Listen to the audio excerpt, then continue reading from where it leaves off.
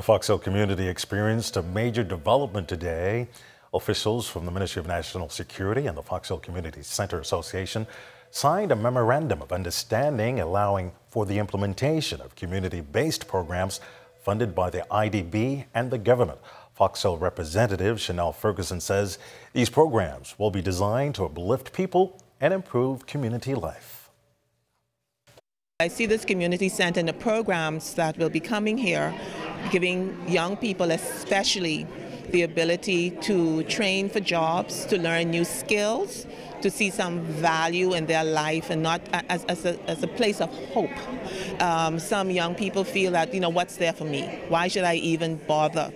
We want to say, you should bother. We want to give you a reason to bother. We want to give you a reason to achieve whatever God-given talents that you have, and so that you can have a life not just to live, but a life that you can self-actualize, you can achieve your dreams, and you can feel that you are a 100% member of this place we call the Commonwealth of the Bahamas.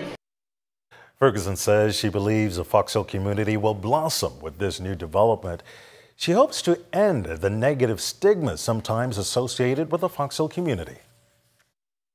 People think of Fox Hill, we want them to think of all that's good, all that's fantastic about Fox Hill. I mean, look, Fox Hill has given so much to this country. The citizens or the residents of Fox Hill have done so much for this country, and we want that to be what people think of first when they hear the word Fox Hill. Not the prison, but the achievements and the contributions of Fox Hillians to this country.